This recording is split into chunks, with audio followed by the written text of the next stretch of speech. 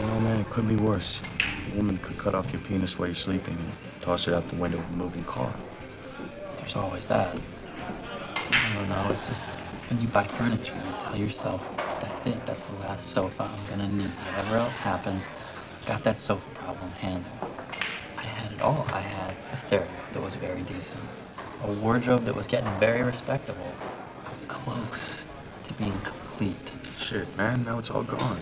All gone. All gone. You know what a duvet is? Comforter. It's a blanket. Just a blanket. Now, why do guys like you and I know what a duvet is? Is this essential to our survival in the hunter-gatherer sense of the word? No. What are we then? You know, consumers. Right. We are consumers. We are byproducts of a lifestyle obsession. Murder, crime, poverty, these things don't concern me. What concerns me are celebrity magazines, television with 500 channels, some guy's name on my underwear, Rogaine, Viagra, Olestra. Martha Stewart.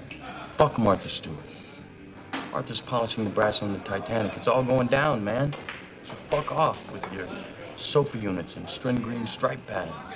I say never be complete. I say stop being perfect. I say let's evolve. Let the chips fall where they may. That's me, and I could be wrong. Maybe it's a terrible tragedy. It's just stuff.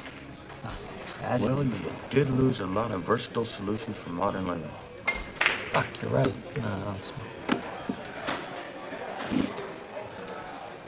Oh, my insurance is probably gonna cover it, so. What? Things you own end up owning you. But do what you like, man.